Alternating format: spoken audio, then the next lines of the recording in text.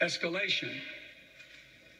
But their actions will have consequences. They turn out to be true, and they turned out to be true. So I responded directly and proportionally to Russia's interference in our elections and the cyber attacks on our government and our business. They did both of these things, and I told them we would respond, and we have.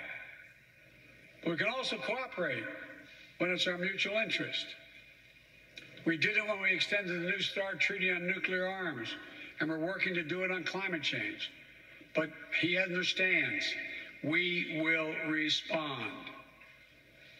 On Iran and North Korea, nuclear programs that present serious threats to American security and the security of the world.